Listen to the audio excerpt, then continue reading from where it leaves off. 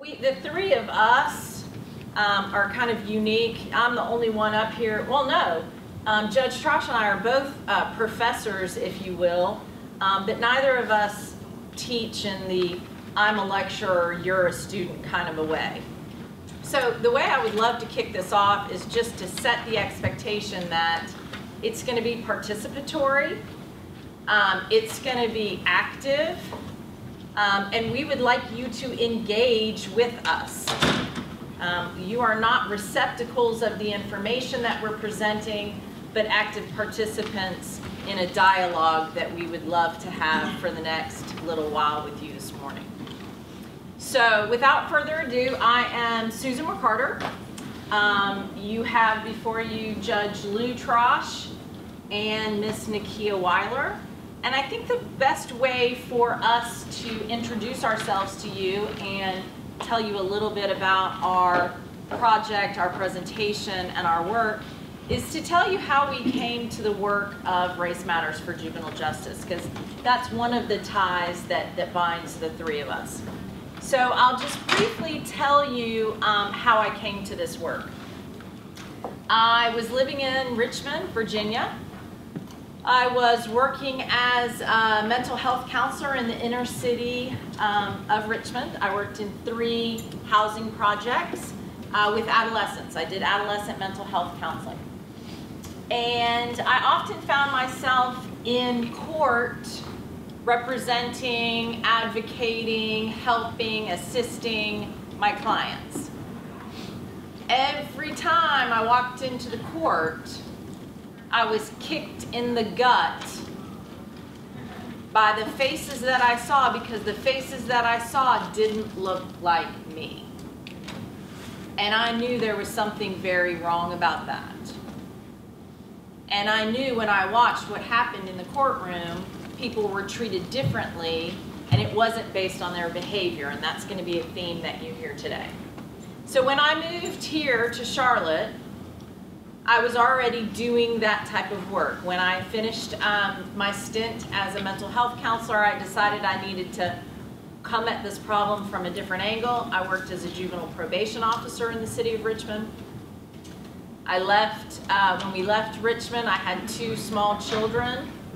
I had a 3rd one here in Charlotte. I decided while I had finished up some school work as a probation officer that my work as a DMC scholar nationally needed to continue in the Charlotte community. And so I met Judge Trosh years and years and years ago, and the 2 of us, with some dedicated friends, kept looking, kept learning more, kept fidgeting until we crafted what's come to be known now as Race Matters for Juvenile Justice. So that's how I came to this work. Lou? Good morning, everybody. Good morning. So I'm a district court judge, and I grew up in Charlotte, and I always thought that all of my success in the world was due to my incredible intelligence, my amazing hard work, my charming personality, and my good looks. Yeah, I know y'all. Why y'all laugh at that part, right? I have learned over time that though I think I'm charming, and though I have worked really hard, and though I did well in school, I also had some help that I didn't realize. So you remember that song, The Wind Beneath Your Wings? I had some wind beneath my wings that I now recognize that I used to not recognize. I want to tell you a quick story that led me to you today. And this happened about 10 years ago now. I'm a juvenile court judge for the most part. Now, as you all know, most of you in North Carolina, we are judges of general jurisdiction. Our courts are general jurisdiction, meaning I can hear any type of case. But in Charlotte, because it's such a large community, we specialize a little bit, so I normally hear juvenile matters. I was hearing a first appearance one morning or afternoon, And a first appearance, again, as most of you all know, is when a young man or woman is charged, or anyone is charged with a serious criminal offense, they have to come to court to be told what they're charged with, what their rights are, to make sure that they have an attorney appointed, and then to decide whether or not, if they're an adult, they should remain with a bond, or what should their bond or bail be set at. As a juvenile, we don't have bonds or bail, but to decide whether or not they should remain or be placed in detention. So that's all serious cases. So we do that for felony offenses. So I had two cases, or two co-defendants that were charged with an armed robbery, and I'll tell you a little bit about what happened. These two guys watched the movie, I think it was, there's a bunch of those Oceans movies. I think this is Oceans 11. I can't remember now which one it was, but you remember the movie, right? So they go, I'm old now, but I think everybody knows Oceans 11, right? So they're in Vegas, and they pull off the big heist, right? And the crooked casino owner, they take him down and get all the money, right? So these guys watch the movie, spending the night at one of the guys' houses, and decide, hey, we're as smart as these guys on this movie. We should pull our own heist. But you know, we live in Charlotte, we don't live in Vegas, so there weren't any casinos, but there was a McDonald's down the street. So they go to the McDonald's and they wore Scream masks. You remember the movie Scream? That mask, right? So they wear those masks, they go to the McDonald's. Unfortunately, they're horrendous criminals. They're nice kids, but they're terrible criminals. So they get, I think, 2 cheeseburgers and like $3.48. And they're running out of the store. They get caught in the parking lot, okay? They are charged with armed robberies because they had guns with them. So I called the first one in, and typically what I would expect, because in juvenile court, armed robbery is about as serious a crime as we hear, fortunately. We don't hear how many homicide cases, first-degree rape cases, those types of things. So armed robbery is about as serious as it gets. So I'm sitting at the bench, and I'm expecting what happens, this door to open with the deputy leading the young man out. He's in shackles. They take the shackles off, and he sits at the defense table with his lawyer. There is a district attorney sitting at their table, and then there are other folks, court counselors, case managers are sitting at another table. And so I let the young man know, one more thing. I call the case in. We have this little intercom system. So I call it in. And normally in juvenile court, I see a mom, maybe grandma, grandpa, maybe a dad, but that's about it. I don't get a lot of family support. Well, in this case, about, I don't know, half again as many people that are in this room came pouring into my courtroom. So mom, dad, grandma, grandpa, aunts, uncles, cousins, neighbors, friends, a pastor from the church came. They had a stack of letters to tell me, Judge, this is not who our son is. This is completely out of character for him. Please give him an opportunity. So I let him know all the rudiments of the probable cause hearing, what he's charged with, etc. And then it comes time for the decision as to whether he's going to remain in detention. And what I hear is that this young man is a student at a suburban upper middle class high school here in Mecklenburg County. I won't say the name of it, but it starts with a B. And so if you're from Charlotte, you know exactly what I'm talking about. And he is an average student. He's not a great student, right? BC student. But he's never been suspended from school, which again, in my world, in juvenile court, is a rarity. With the kids that I see in juvenile court, he's never been suspended, never really been in trouble in school. He is never been in trouble with the law, no evidence that he has any drug history. He's got tons of family support. I don't hear really any of the risk factors that I usually hear from the kids that are in court, right? So I'm thinking maybe this kid is just a completely out of character. I don't hear any gang involvement, any of those things. And so the recommendations, I asked for the recommendations about whether he should remain in detention or not. And the recommendations pretty much across the board, as they are typically in juvenile court in a serious armed robbery case, are, Judge, today's Monday, we'd like to come back on Thursday and refer him to what we call alternatives to detention, where we want to check out the story that we've heard from the family, make sure that he in fact has not had problems at school, to make sure he's got the support that his family says that he has, and to recommend whether he should be released with intensive supervision or an electronic monitor. And so I said, okay, that's what we're going to do. We will come back on Thursday at 1:30. You're going to remain in detention until Thursday because I've got to check all this out. I tell the family, I've got to check all of this out. We've got to make sure this is a very serious charge, that he is really an exception to the rule, because normally if you're charged with an armed robbery in juvenile court, you're staying in detention until we deal with your case. Okay, everybody with me? So he leaves the courtroom with the deputy. The family all leaves, and I call in the co-defendant. And so again, a million people come into my courtroom, right? Aunts, uncles, cousins, grandma, grandpa, dad, mom, friends. His brother's there, like in a little blazer with his khaki pants on in the courtroom. They're all there, and the deputy is sitting over in his chair, and he's just sitting there, and he's sitting there. Well, I've got a lot of other cases that I've got to hear this afternoon, so finally I say to the deputy, Mr. Bailiff, could you please go get the other co-defendant? And he said, there's nobody else back there, Judge. And I said, well, yeah, there is. And he said, no, there's not.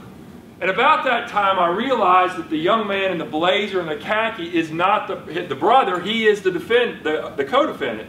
So he's come up. He's now sitting at the defense table with his lawyer. We still have a district attorney, and we have the court counselors and the case managers, right? So I go through the whole thing. I find out he's also an average student. He didn't have a pastor that came with him, but he had a coach from his school because he was an athlete at a school, and the coach came to support him. He had letters, etc. So I hear pretty much the same thing. Totally out of character, never been in trouble before, no drugs, no suspensions, etc., etc., etc. Go through the process, and then I say to the court counselor is where I start. And so I say to the court counselor, Madam Court Counselor, what are your recommendations regarding detention? And she said, Judge, we want him to stay at home with his family. We want him to be on house arrest. We want him to go to school each and every day. We want him to have no contact with his co-defendant. We want him not to go to the McDonald's, etc., etc. Pretty standard rules for him. I asked the other case manager there, we're all good with that, okay? Go to the district attorney. Mr. District Attorney, what do you say about this?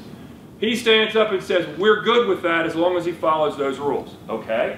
I go to the defense attorney, and they're like, we're good, right? So they sit down real quickly. And then I ask some questions, right? Okay, we've had two cases. Was the other young man the gunman? No, they both had pistols. I'll let you all know, later we found out that they were BB guns or pellet guns, but if you all have ever seen a pellet gun, they're not like when I was a kid, they're not like Red Ryder BB guns. They look like Glocks, right, or 357s or whatever. So they look like pistols. They both had it. I said, well, it was the other young man's idea. No, they watched this movie, that's how I found out about Ocean's 11. They watched this movie, they were spending the night. No. They lived one street over from each other, went to the same school. They had been friends since they were like 7 years old, 6 years old. Families were friendly with one another, lived in the same neighborhood for years. I couldn't find any difference, save one. I could only find one difference. The fact that I don't even have to ask you if you know what the difference between those two young men, the only one I could come up with, says it all about why we're here today. Because that was 2006. This is 2015, 16. 16, you're right. I'm getting old. I don't have any hair, I don't have any memory, so you got to work with me here. It could happen today. In fact, it does. I could tell you stories about what goes on now. The fact that you also know which one of the young men was white and which one of the young men was black says even more. I don't even have to ask you. I had one person, I've told this story, I don't know, probably 100 times or more now. I've had one person who was not from the United States raise their hand and say, I don't know what the difference is. One didn't know the answer.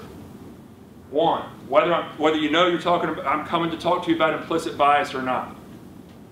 So I do what I have been trained as an American to do in that moment when we talk about bias and race, right? You know what I did.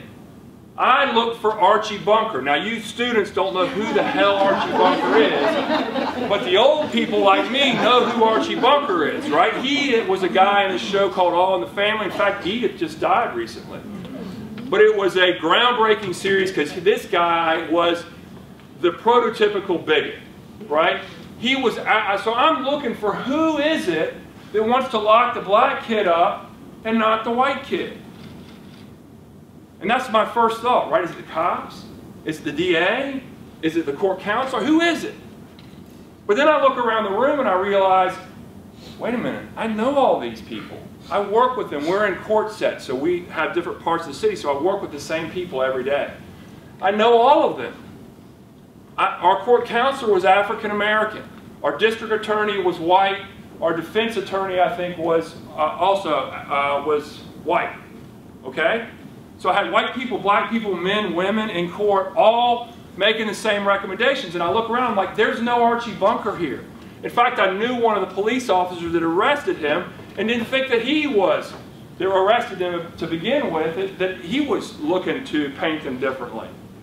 So now I'm going, oh my God, what's going on? Because something else is going on beyond, let's find who the racist is, fire them, nail them, call them out, not call them in, Renee, call them out,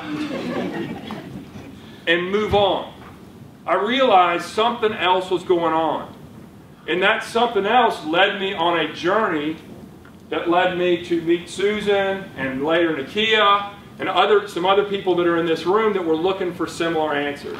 So we're going to talk to you today about what I think, or we think, was going on beyond who's Archie Bunker. By the way, I locked up the white kid. I didn't accept Miss Jarrett thinks I should have let them all out, but I didn't. I said to the young man, I said, look, this is an armed robbery, this is a serious offense. We're going to have your hearing Thursday. Much to the chagrin of his family, they were shocked. You are going to go to detention. We'll come back Thursday and see if you should be released. Both of them, by the way, were released subsequently on alternatives to detention on 3 days later on Thursday, and ended up they dealt with those cases but never came back to juvenile court. Nakia. Good morning, everyone. Good morning.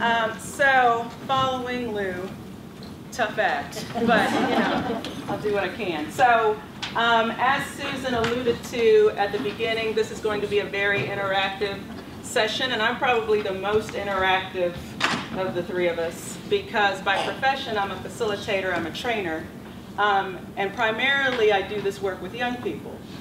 The organization that I'm happy to say that I'm the founder of, get to that later on in my sort of part of the presentation, but founder of is called Possibility Project Charlotte. And we're one of several sites across the country and overseas. And what we do is we work with young people, helping them become leaders. I love helping young people become leaders. It's why I get up in the morning. It's my favorite thing. Helping them become the best citizens and productive, active young people and future adults that they can be. Until something happened to me. This is our 15th year in my 15th season of doing this work based on community justice and performing arts. But something has happened over the past 5 years that gave me pause. And what gave me pause is that no matter how the young people in the Possibility Project succeeded individually, it didn't change what happened collectively in their communities. It didn't change what their schools looked like when they came back after their 5-year reunions. It didn't change, and I don't mind saying names, it didn't change what Geringer looked like. It didn't change what Philip O'Berry looked like. It didn't change what Harding looked like. Didn't change what Butler looked like. And so the young people that I work with are from all these different schools, yes? So what would happen is, I'm going to talk about this a lot in my presentation too, there's this thing called legacy that we all like to talk about in 2016. And so because I've been doing this for long enough, even though I'm only 20, even though I've been doing this long enough, the young people's brothers and sisters would come through.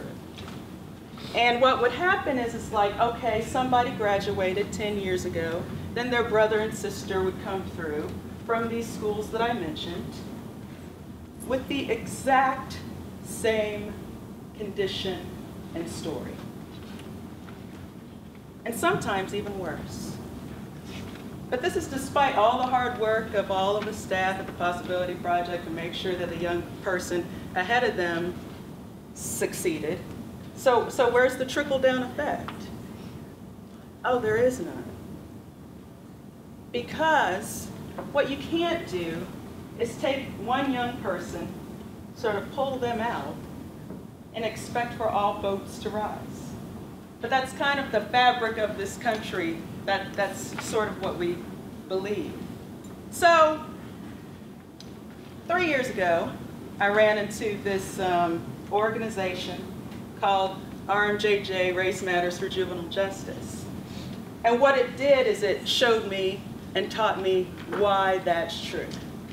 That no matter how many mentors, how many staff people, how many program officers work with individual young people to help them be better, and do more, we still have a responsibility to unpack why that isn't really moving our communities. So that's why I'm involved and engaged in this work. And ultimately, the young people that I work with become us, become you. And if they don't understand the legacy or connection, then we will continue to lose generations of young people, despite our good intentions.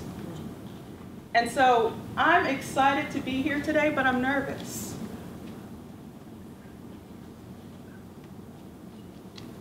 Because what we're going to share with you today will be challenging, probably frustrating, probably irritating, might even make some of you just leave this room and go, why? I can't take any more from our session alone.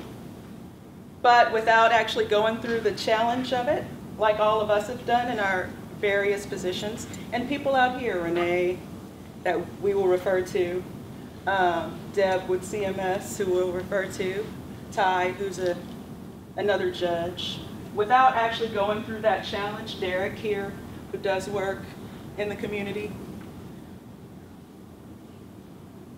then you would have, for lack of a better phrase, wasted some time that we don't want you to waste.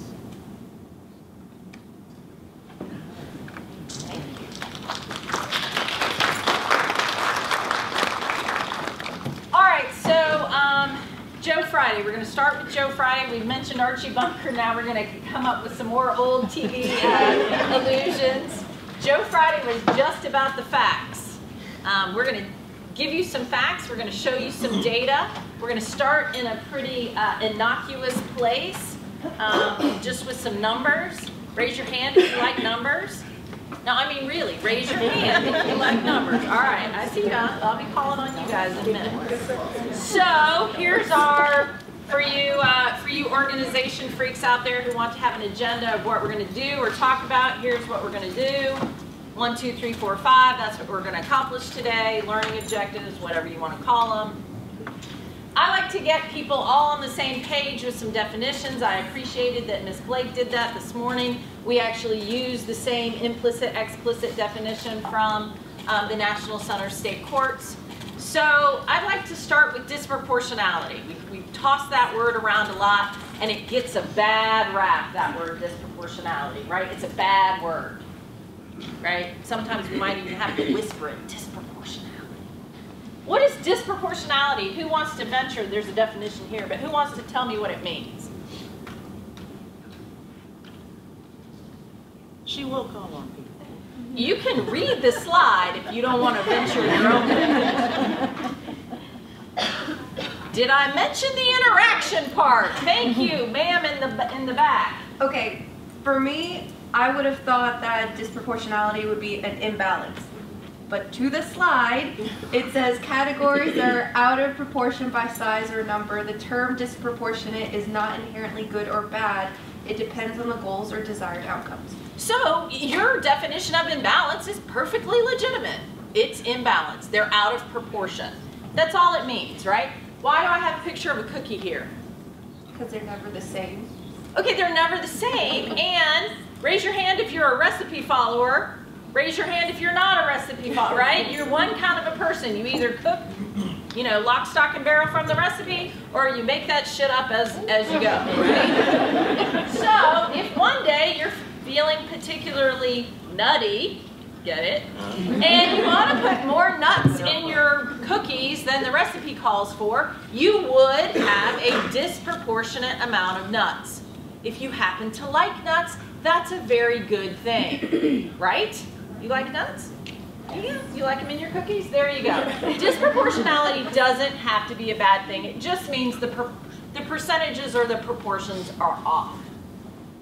Disparity, however, begins to give a picture of things aren't the same and to a detrimental end, right?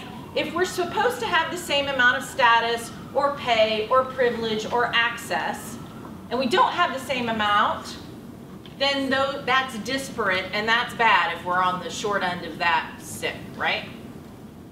Who is this? Who's this picture of? Lady Justice.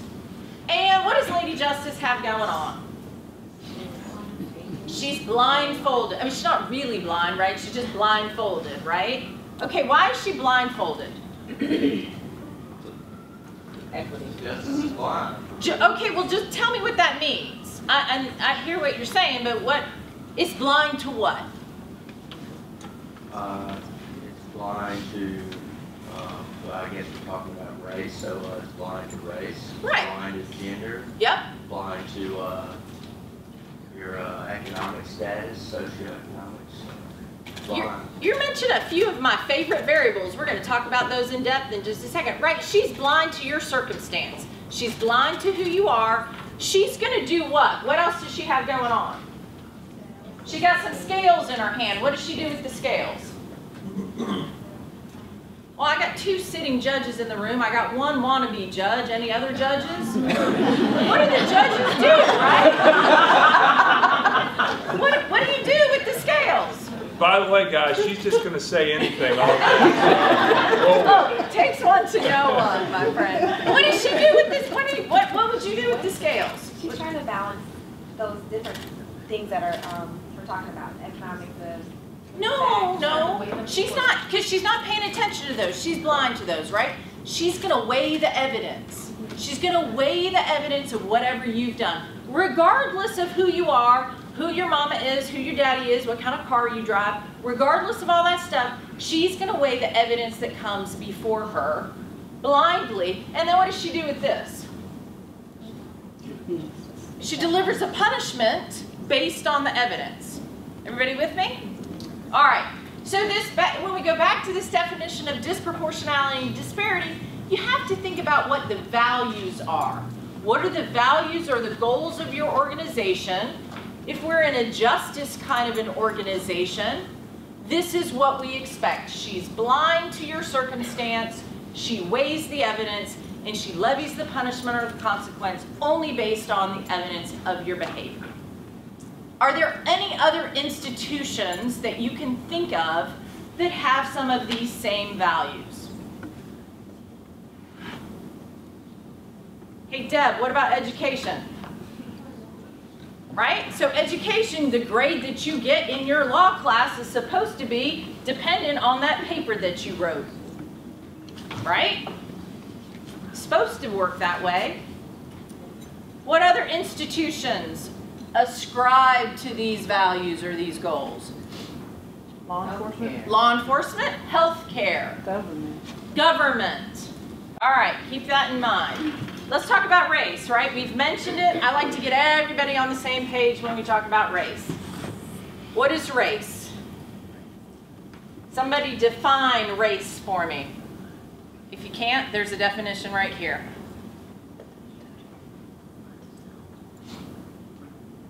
Thank you. Physical characteristics such as skin color, bone structure, hair type, or eye color. Okay. Is it scientific? Okay. So I can't swab your DNA and figure out what race you are? Okay. We also say that it's historically provisional. What does that mean? We define race differently in 2016 than we did in 1816 or 1716. Nakia is going to tell us a little bit about that in a few minutes. What does it mean when we say it's provisional? It means it depends on the time and the context of where we are. The definition of race in the United States is different than the definition of race in Greece. It's bound by where we are, the time where we are, etc. All right, ethnicity, you have a definition up here of ethnicity. Let's talk about in 2010, the United States Census Bureau gave us categories. The Government Accounting Office wants us to standardize these categories. Name the categories that we were offered in the 2010 census. What box could you check when the census taker knocked on your door? Okay, well, so Hispanic was a separate question, but when they asked about race, are you white? White was an option. White or Caucasian, what else? Black, African American. Keep going, you're on a roll. Asian. Pacific Islander. Okay, Pacific Islander. What did we who do we match the Pacific Islanders with? Usually Asian. We usually say Asian Pacific Islander. Well, no, yeah, so Hawaiian or Pacific Islander, and then we can say Native American, or who do we put with the Native Americans? Indian, okay? All right, and then in 2010, we were offered another option. We were offered a multiracial option. Now, a couple of you mentioned Asians. How many Asian folk, if we in this room were to say how many people we would classify as Asian, how many people would we classify as Asian worldwide? Give me a number.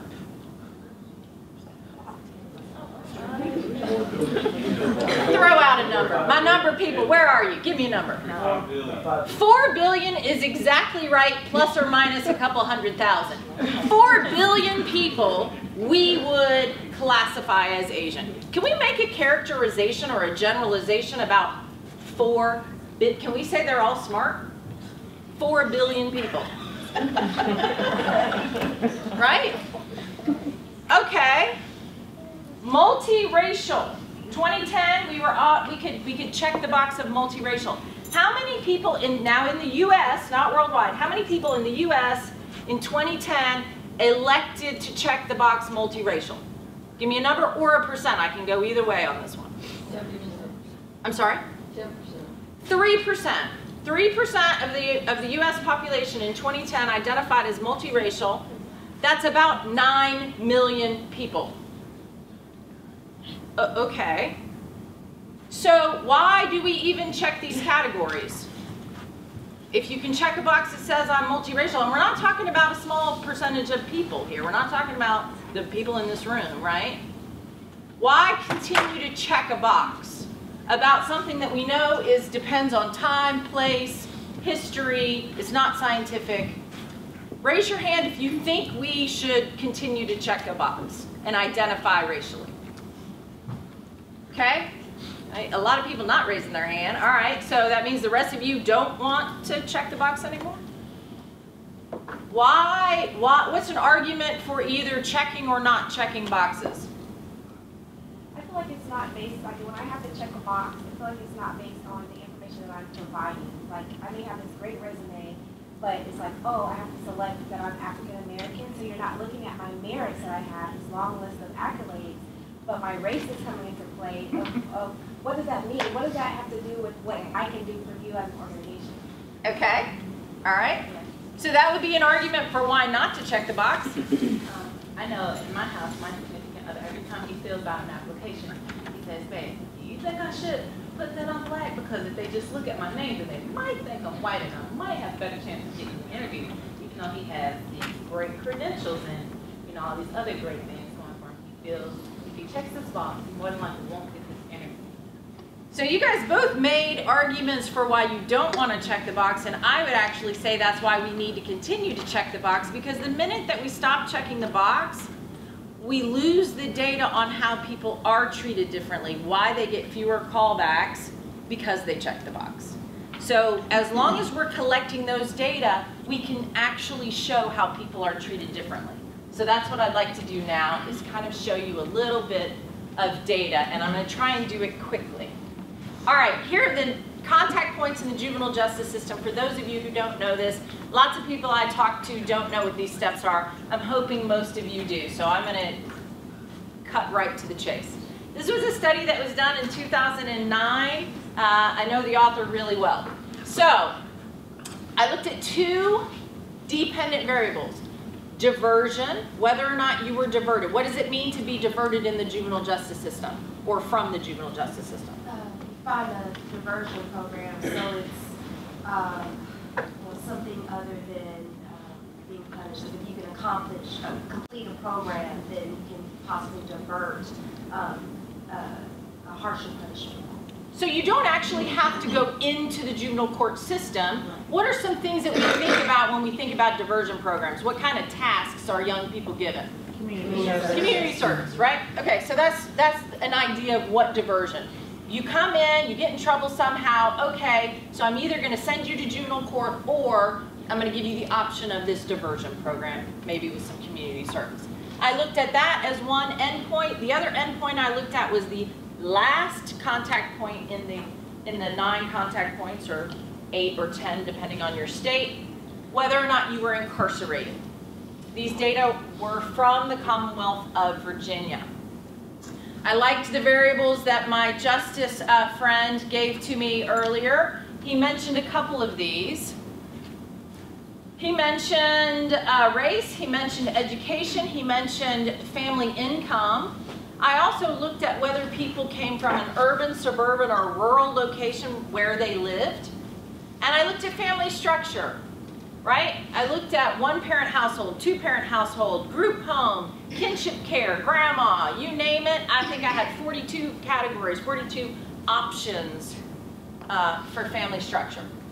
I also looked at the number of prior petitions the young person had, and I looked at the severity of those petitions on a crime severity index. Why are these 2 red and the rest of them green? Those are things the court would consider. Yes. Yes, right? These are the 2 that are weighed on the justice scales, and these are the ones that you're supposed to be blind to. When we talk about these in the literature, these are extra legal variables, and these are the legal variables. These are the ones that your punishment should be dependent upon.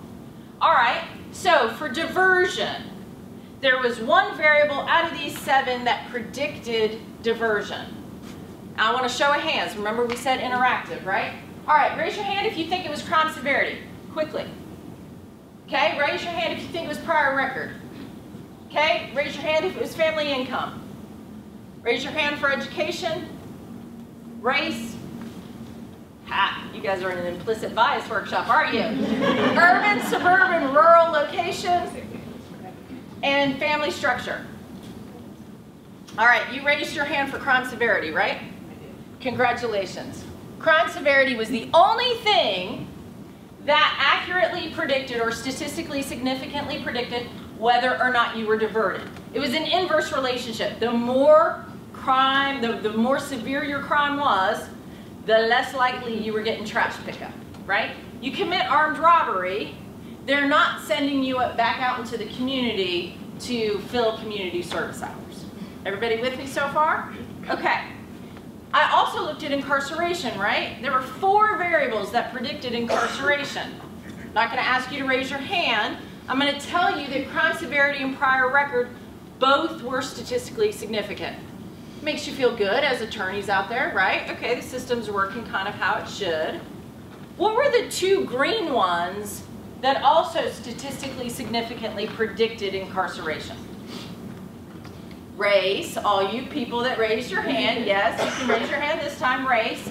You get 1 more. Where they live. Family structure. It was not family structure. Education. Where they live. It was not income. Education. It was not urban, it was education. Okay? Now, here's the punchline of the story. The strongest predictor. You know it was education, you know it was race, you know it was crime severity, you know it was number of prior petitions or prior record. Of those 4, what was the strongest predictor of whether or not a youth would be incarcerated? Education. Race. Race was the strongest predictor of incarceration. That's not true. There's no way. Oh, come on. I know, but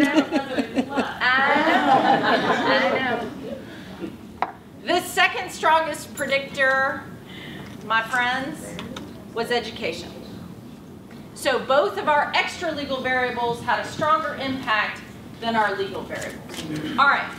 I like to give you data. I like to show it to you in the same way. I like to give you the site in case you want to find these yourself, turn them in on a term paper, whatever you need them for.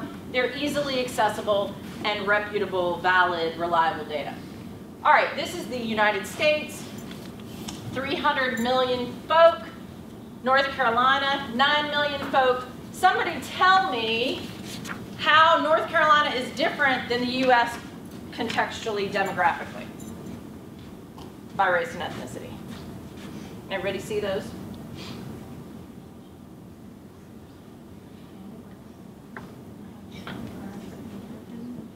All right, we got more black folk in North Carolina, right? In the U.S. context, the percentage of black folk is 13.2. In North Carolina, we have 22%, but we have fewer Hispanic and Latino brothers and sisters, right? As opposed to the U.S. context. The white percentage is about the same. 64 in North Carolina, 62 in the U.S.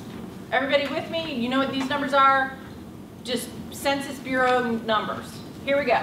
Everybody hold on to your hats. Ready? She's ready. All right, here we go. This is public school enrollment. Now this was the 2013 census. The rest of the numbers I'm going to show you are all from the school year 11-12. Okay? Public school enrollment. What happened from this slide to this slide?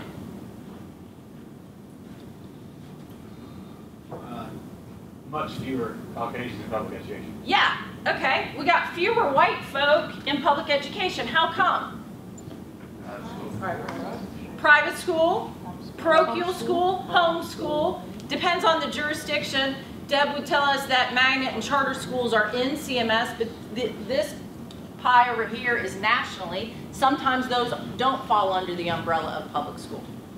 Okay? The other thing that's happening in this slide, which is a little, it's worth mentioning, this is only people that are public school aged. The general demography is older, so the younger folks have more folks of color, right? Everybody following along? Okay. Public school enrollment, let's look at out-of-school suspension and in-school suspension, just for giggles. Okay. Here is in-school suspension.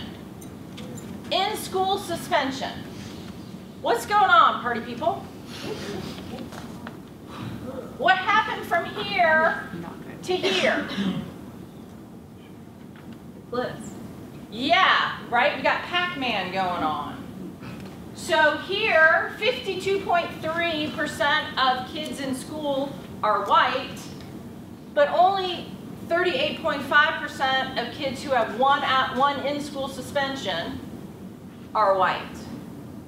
26.4% in North Carolina are black, as opposed to 43.5%. All right, hold on to your hats. Here we go, out of school suspension. Am I cooking these numbers up in my basement? Okay, they're publicly available data. This represents folks that have been out of school suspended more than once. All right, at this point in the presentation, I got lots of people who sit in the room and say, what? They might not say it out loud, but they're thinking what? What's your point? Few will articulate that, but I'm glad you said it. My point is, they'll say, well, black kids act up more than white kids. That's why they're suspended more. They misbehave more, right? Well, if you didn't get the point here that that's not happening, let me show you a different way.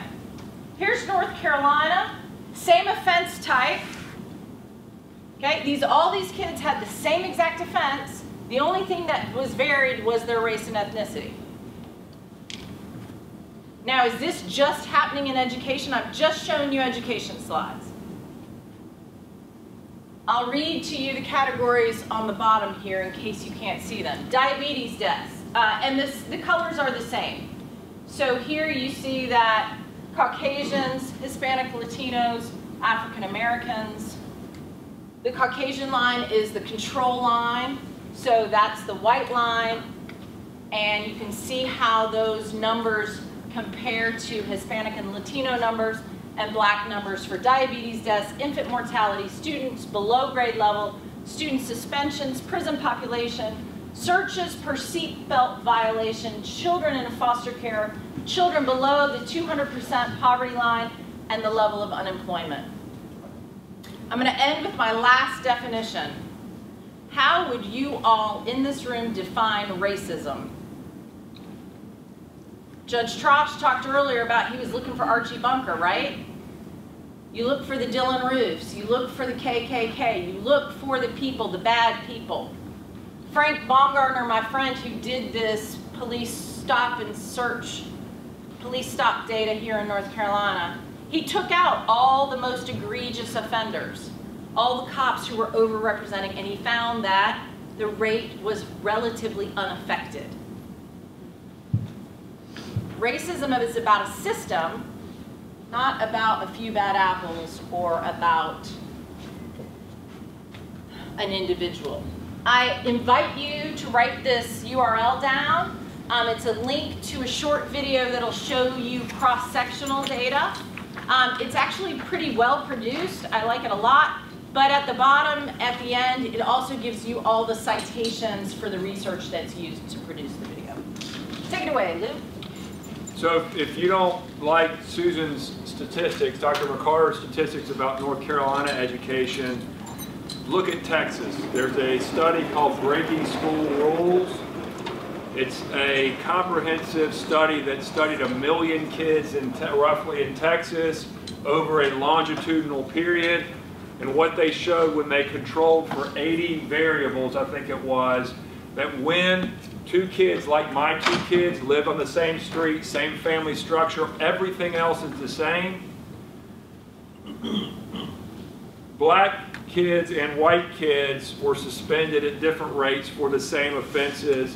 And interestingly, most interestingly to me, for mandatory offenses, the really bad stuff, carrying a gun to school, selling drugs on campus, right, extortion, those kinds of things, the rates were the same. For discretionary offenses, I could go back and show you, these are discretionary offenses. The rates were way out of whack. Meaning when a principal or a school resource officer or a teacher was faced with the same behavior from similar kids, they handled it very differently. And North Carolina is not alone. So, you're in law school. This is your brain. This is where you are now, a lot of you. Those of you that are former in law school, you can relate to this too. This is your brain after law school. Now, those of you that are in law school, am I right about this or not? Is this basically what Charlotte School of Law is doing to your head right now? I went to Chapel Hill, did the same thing to my head scrambled. Judge Hand's head scrambled from law school. Everybody who's a lawyer in here, Ms. Blake, right, happened to you too. So you're not alone. But we want to turn now to talk about your brain. Not just about your scrambled brain from law school, but how your brain works to try and get at why are these numbers so skewed for kids doing the same thing out of the same circumstances. Is it really that everybody, because it's not just white people, by the way, when you look at schools that are run by black administrators or Hispanic administrators, rates are the same. So it's not just white people, right? So everybody somehow seems to treat similar things done by people from similar situations differently. So either we're all Archie Bunker or your brain's doing something. So I want to talk first about how your brain operates. You see this little, I hate these little red, the little laser things. I've always hated those. You see that little red spot in there? That is your amygdala. That's a Greek word that is Greek for almond. It's an almond-shaped structure. In fact, there are actually two of these almond-shaped structures in your brain, and they have a lot to do with how you process information. They control what happens when stimuli comes in to make you fearful or angry, or you've got to make a quick decision. So you can see from this, this is sensory data that comes into your brain, right? So it comes into your brain. It is directed to the limbic system and the amygdala, right? So it's sent to the amygdala.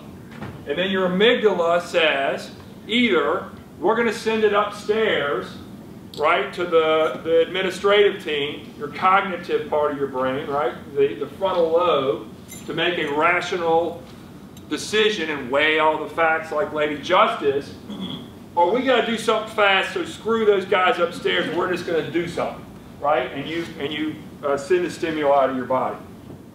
That's good sometimes, right?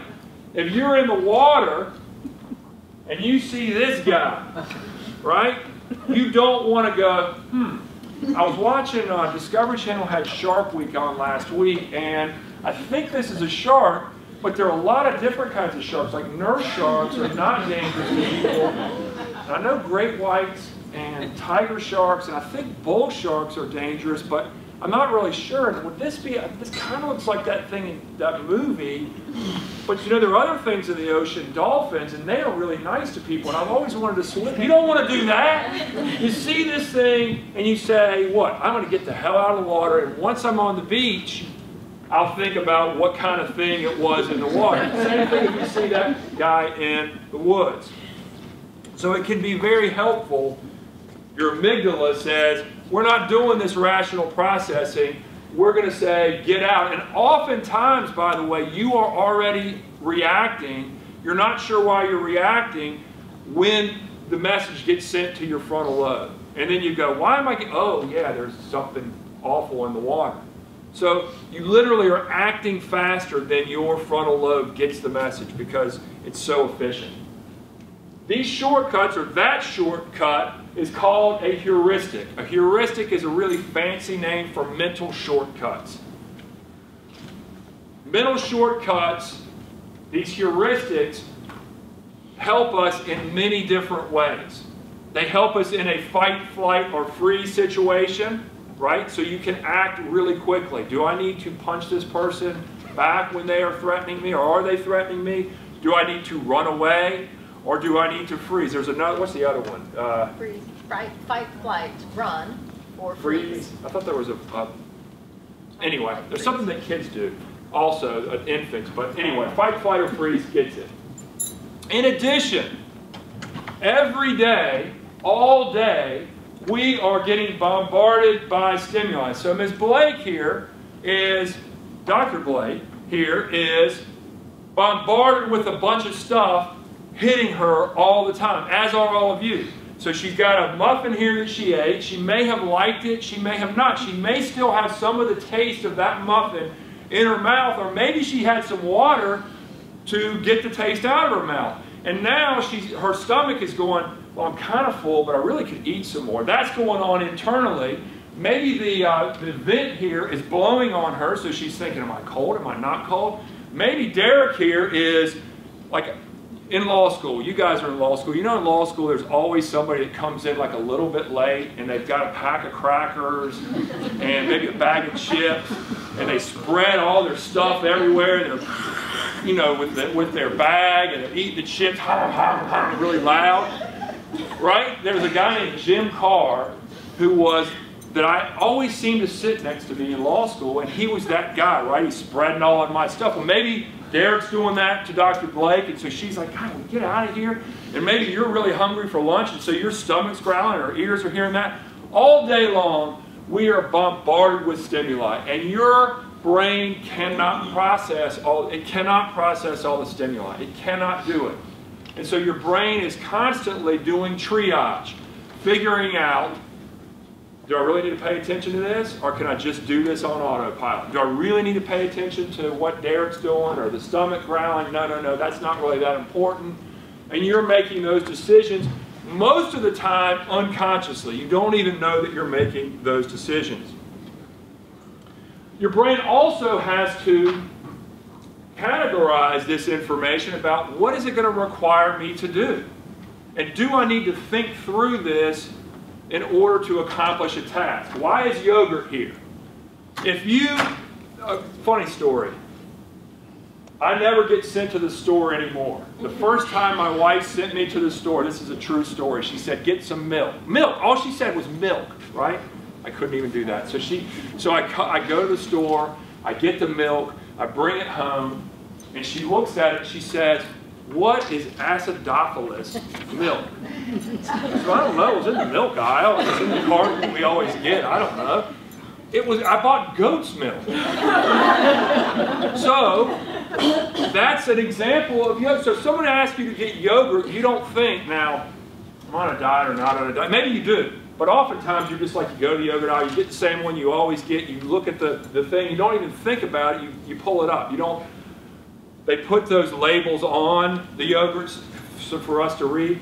Nobody ever reads those things, right? You just go, you get the yogurt, you pick it up. That's what I did that day when I went to get the milk, right? It was in the same carton, the color was kind of the same. I didn't even think about it. I was in a hurry, I grabbed it, I went home. Now it worked out well for me because I don't ever go to the store anymore. So that automatic processing can really help us. One other thing that it does, real quickly, making decisions rationally is not only slow, but it is taxing. It takes a lot of energy. I sit on my rear end all day, every day.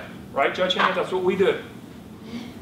And we hear what disputes among people. Right? We have these ergonomic chairs so that we're comfortable in our chairs because we sit there all day.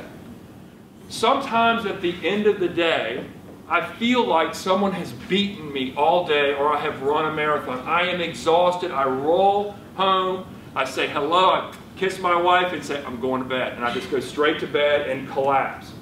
And I haven't done anything physically. But they have done study after study to show that the decisions that you make, when you cognitively process it, you don't notice it like when you're running a mile, when you're running or doing physical activity, you notice how tired you get. In the moment, you don't notice how tired you're getting or how much energy it takes for you to think through something in a cognitive, rational way. So this triaging also saves energy for your brain when your brain's like, we don't really need to spend all this energy and all this time on this decision. Just get the milk, right? So it's very helpful. In fact, I need somebody to read this for me. Derek, we're going to let you and Dr. Blake help us here. Derek, can you read the first paragraph here, this right here? Can you read that out loud for us? Can anybody read this? Tell me what this first sentence says. Anybody? It's a mess, right? Okay. Dr. Blake, can you read this second part out loud, really loud for everybody to hear? I cannot believe I actually understand what I am reading. According to research at Cambridge University, it doesn't matter in what order the letters in the word are. The only important thing is that the first and last letter be in the right place. The rest can be a total mess and you can still read it without a problem. This is because the human mind does not read every letter by itself, but the whole word as a whole. You're doing shortcuts even when you read because we've done it so often. Little kids don't do it this way, right? Little kids have to sound, you read the little kids, they have to sound the whole thing out. But once we get to the place we are, we can read, they've done it where people read whole books, just on the first and the last. And that's the only difference here. Here, the first and the last letters are also out of place. Here, so the whole thing's scrambled. Here, everything's scrambled but the first and last letter, and you can read it on mental shortcuts. So it can be very helpful. At the same time, it can lead to mistakes. So I need everybody out loud to repeat after me. I want you to read, not after me, but I'm going to click a button. A word is going to come up. I want you to read the word. Okay? Read the word out loud. Everybody loud, everybody proud. Okay? It's Friday. Come on. The Panthers are going to the Super Bowl. Let's enjoy it. Right? Yeah. That's why I was late, by the way. Watch WBT tonight. The judge's dad. That was Judge Hand. She left the room. That's why she's wearing a Cam Newton. I'm frightened to see what, but that's where I was. Really, I am not the guy to be dabbing. But anyway. All right, ready? Out loud, proud. Green, black, red, blue, yellow, blue, green, red, black. All right, very good. Give yourselves a round of applause. Very well. Now I want you to say the color of the word. Okay, don't read the word, say the color of the word out loud and proud. Ready? Red, yellow, green, blue, green, blue, red, That's called the Stroop test. And what that demonstrates is your brain has been taught and created a neural pathway, a shortcut that you don't have to go through and process all of it. It goes immediately to, we have been taught and our brains have been structured by the way we are enculturated to create neural pathways to read words. That's our fallback position, not to say the color of the word. So that shortcut helps us a lot of times, but it hurts us when we're asked to do something else. Y'all notice sort of the hiccup. Some of you said it out loud wrong. Those of you that said it right, you notice just a quick little hiccup, right? It's yellow, right? That's what happens to all of us, and that's because of these shortcuts that our brains use in order to help us function. Heuristics. There are a lot of heuristics. Some of those heuristics have to do with what I talked to you about, fight, flight, or freeze. Others, and there are hundreds of these, have to do with, they found, help us relate to the world quickly and easily. So they're shortcuts that we use to size things up, to figure out how things work. I'll talk about these really briefly. We want to focus on this last one. The availability heuristic is really simple. The availability heuristic says that your brain more readily accepts information that's easy for it to pull up. So what you hear the most, or what's easiest for you to process, you will believe more readily. You will cling to even when more complicated information tells you otherwise. Best example, you all haven't done this in law school, but lawyers in the room. Have you ever been in a courtroom and you're presenting in front of a jury or in a negotiation and you have all the numbers and you have chart after chart after chart that proves that your side should win the case. So you have all the statistics, and you present all the statistics. And then the other side gets up, and they don't have any statistics because all of the statistics are against them. And they tell a damn story about their grandma. And then you sit and you wait for the jury to reach its verdict, and they come back and they side for the other guy and the grandma. That's because our brains are designed, because of human evolution and the way we learned information a long, long time ago, to accept stories. It takes less cognitive load for us to grasp and understand a story than it does to pour through charts and statistics. So we accept those more readily. So you don't take anything else out of here today, take this. When you're in front of a jury, or you're in a negotiation, or you're making a presentation, don't just put the statistics up. You will lose every time. You'll have a great argument, nobody will listen to you. Have a story to go along with it, to put it in context, because once people get the story, then they can accept your statistics. Representative heuristic is basically you have a prototype of things in your brain. And so if the factual situation in front of you fits the prototype or what you've come to expect, then you are more likely to find it to be true or to accept it. In law terms, a real good example is juries are more readily convict defendants who kidnap by going to somebody's house, taking a child like the Lindbergh, oh, we're going old school, Lindbergh baby, right, and demanding a ransom, than if they hold an adult, take an adult somewhere, and don't demand a ransom. Both are defined under legal terms as kidnapping. One fits what our mind and all the stories we've been told our prototype is for what kidnapping is. So people accept the one that fits the prototype. I'll go over anchoring real quick because I think it's really interesting. Anchoring is this. If I ask, does anybody in here know how long the Mississippi River is? I always have to see if we have Jeopardy geography buffs in here. All right, no, good. You do? I think it's 2,200 miles. Okay.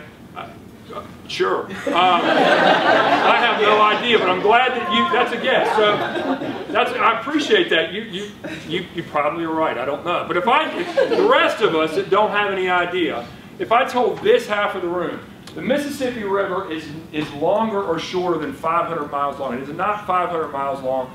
How long is it? You all had to write an answer down. And meanwhile, I gave you a card or told you in a separate soundproof room, the Mississippi River is not exactly 2,000 miles long. How long is it? Okay? And you all had to write it down. This group would be you'd be all over the place, right? You all wouldn't say 500 miles, but you would use 500 as your anchor. So your mean or median or whatever the number would be, if we averaged it out, would trend towards 500. You guys, on the other hand, would trend towards 2,000. Why? Because most of us, other than you, have no idea how long it is. And our brain's going, I ain't spending a bunch of energy because I'm never going to figure it out. I'll just use the number the guy gave me as a jumping off place. That's what anchoring is. And it's that you could say, well, yeah, but you kind of tied 500 or 2,000 miles to the length of the Mississippi River. They've done studies where they have people fill out information. And part of the information is they have to put the last 4 digits of their Social Security number down. And then they're sent into a room about 15 minutes later, and they have to guess or estimate the value of things that most people don't know the value. Like, what is this microphone stand worth? You know, what is this, whatever the hell this thing is, worth? Right? And people use their Social Security numbers as an anchor, the last number they heard. Again, if I'm a lawyer and I'm going to a mediation, or I'm going to, in front of a jury, I've got a different way I'm going to do it, because the way lawyers normally do it is I have a really high number, you have a really low number, and we meet in the middle somewhere. That ain't what I'm going to be doing from now on. If I want $750,000 for my client, I am going to walk into the mediation at the beginning and go, I am sorry I'm late. My wife told me 750 things this morning, and then I had to park all the way out, like a parking space like 750. It's like, 750,000 miles away from the building. Because I'm going to use that. I won't go into just world. I want to get to the last one, which is categorizing and generalizing. Our brains remember information based on how we put them into groups. Okay, so I normally bring, and I didn't bring it this morning because I was dabbing or trying to, my iPad. And on my iPad I have something that looks like a pen. It looks like this. And if I show you this, you know how to use it, right? Because your brain has a category for things you write with. You don't have to inspect it and figure out, wow, I wonder what I do, how do I work this thing? What's this for? Which side do I use? You just know. Because you've got a category in your brain of things that you write with. And when they see that thing on my iPad, a lot of people have it in that category, and they assume that that category has certain characteristics.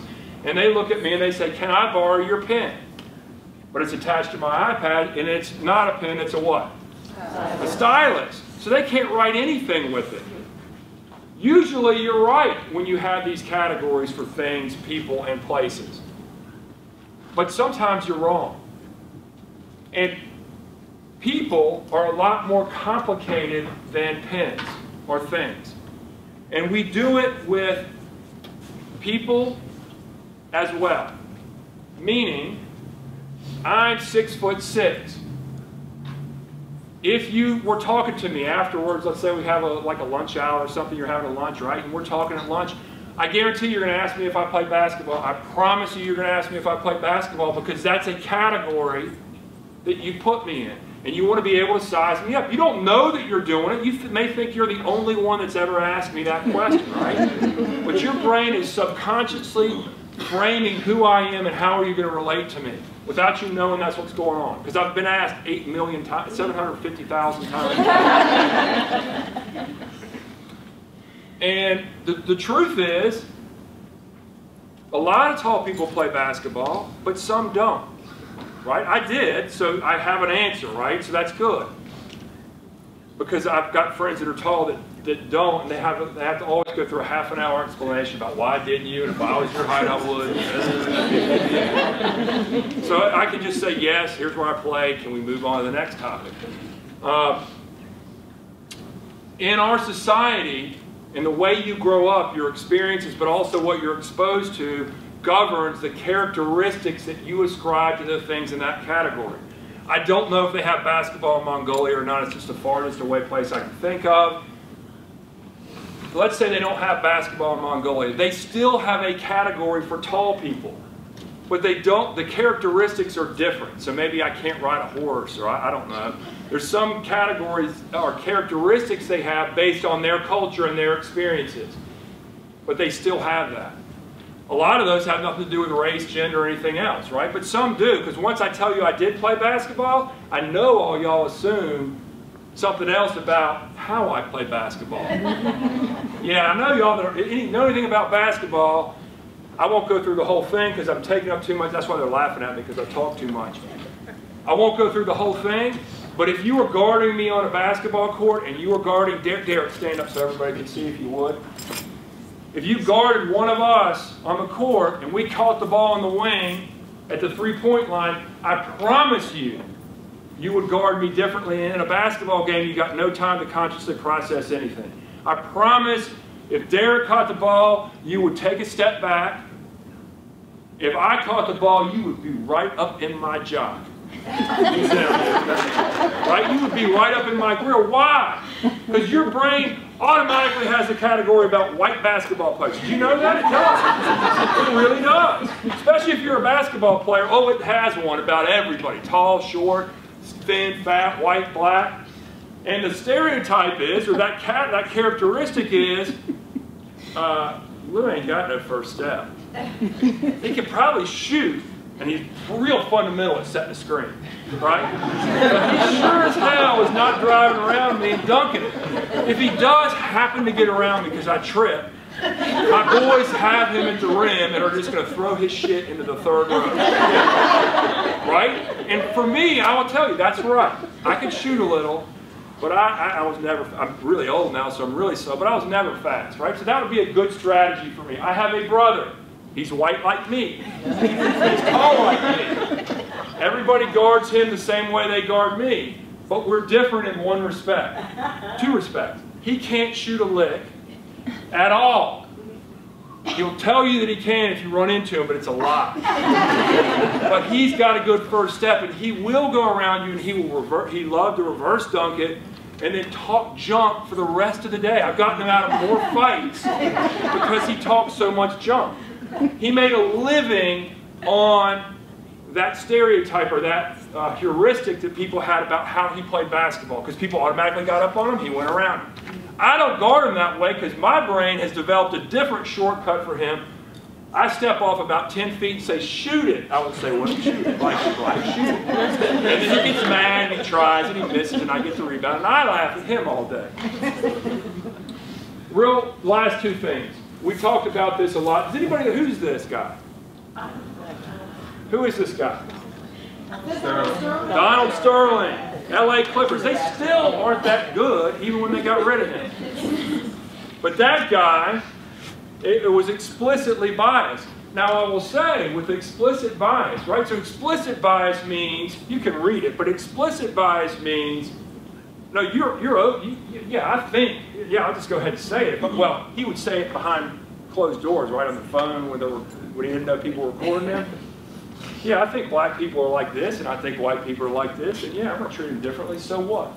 That's explicit bias. Now, the thing about that is, a lot of people, especially now, won't acknowledge that, right? So he didn't acknowledge it until they caught him with those secret tapes. Other people who don't have these explicit biases still have this, what's called implicit bias, meaning I'm not consciously processing it. It's not coming from here, my frontal lobe. It's coming from all those categories and characteristics that go with those categories that were fed to me by my society and told to me by everything I heard growing up. And it doesn't matter, by the way, whether you're white, black, Hispanic, you all heard the same stories. You all got the same messages. It lives in our subconscious. And so we've got to figure out what to do about this, because that's what we've done a lot with the explicit bias, right? We're really good at this. And dealing with this has led to incredible progress in this country. Incredible progress. But we still got this to deal with. Raise your hand if you've ever taken an implicit association test, an IAT. Usually you do it at a computer and you have to tap the computer keys, right? You have different images. Okay, I see probably about 8 hands that went up. If you haven't, we were going to do one today, but in the interest of time, I'm going to try and make up a few minutes that Judge Trosh took from us. So in the interest of time, if you Google IAT, or if you put in implicit bias Harvard, it'll take you to the website, and I apologize for not having the URL for you. It'll take you to the website where Greenwald and Benaja do their research. And you can do it for free, you can register as a guest, and you can just mess around with that. It has all different kinds of examples of implicit association tests. Why do we have to use an IAT in order to measure implicit bias?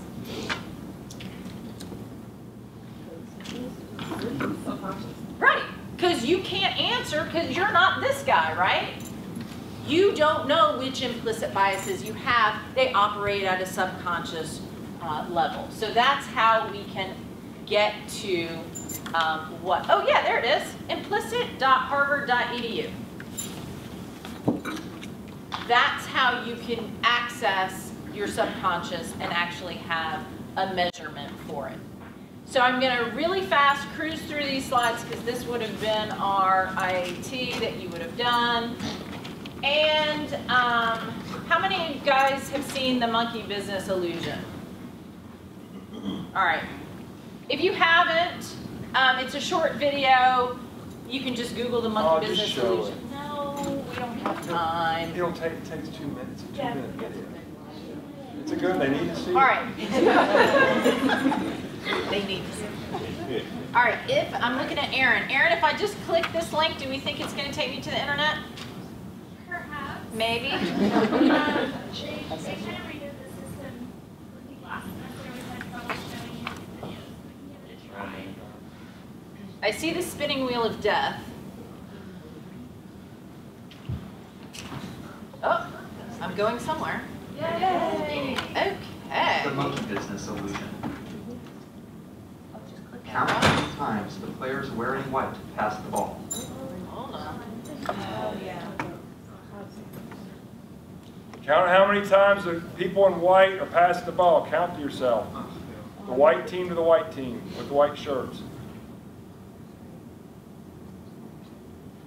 We're going to ask you the answer at the end of this.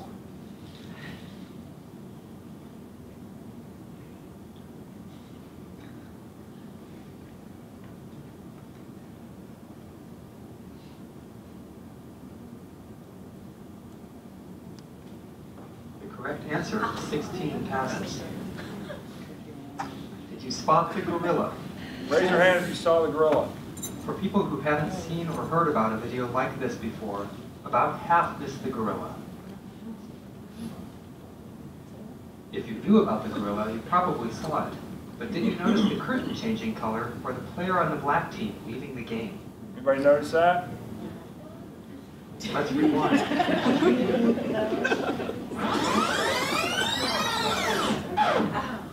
Here comes the gorilla, and here goes a player, and the curtain is changing from red to gold.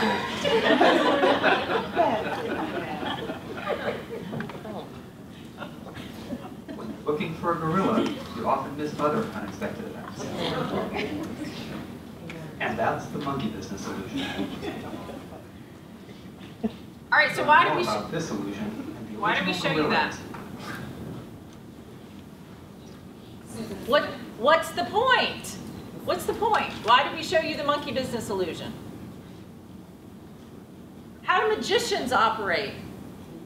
You're focused on one thing, so they do other things and your brain's not processing. Look over here while I pull the quarter from behind your ear, right? How many times are we told? I mean, Judge Trosh just stood up and told you all kinds of little brain tricks that we do, right? If we tell you to look at one thing, you're likely to miss other things going on. Think about how many times you're told, I'm looking at Deb again, right? You go into school, you're told, read the directions, fill out the form, do this, sit in your seat, color in the lines. You're asked to do a lot of things, make the law school equivalent of your instructions, right? And sometimes when you're busy following the instructions, you're not looking at something else, or you're not looking over here at the gorilla or the curtain changing or the player leaving the game.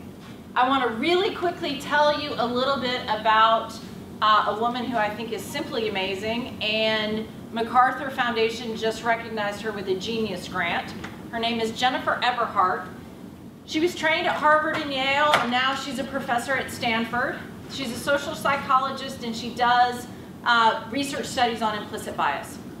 So I'm going to describe one of her many studies. She does a lot with court applications too, so she has some vignettes with defendants, with jury selection, etc. You can again just Google her name and you'll find some of her research. I have a link of hers provided as well.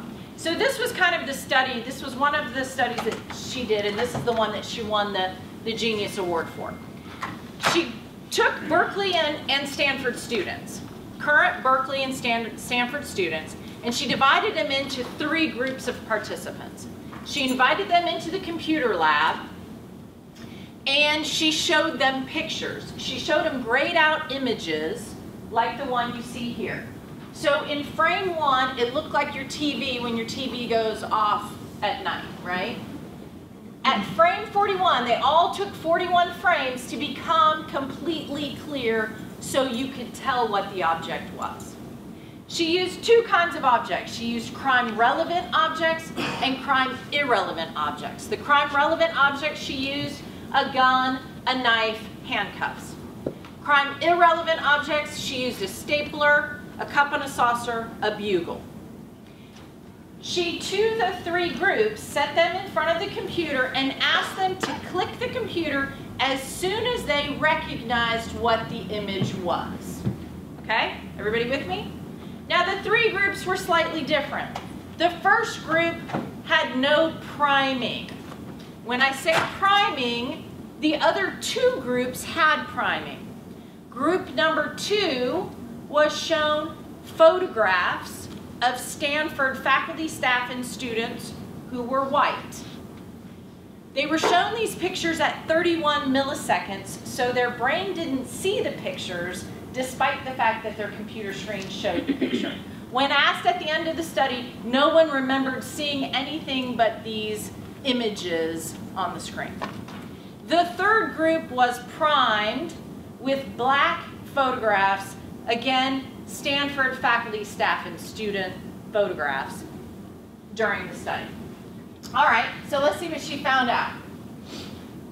Here is everyone, all the groups, group 1, group 2, group 3, on crime irrelevant objects.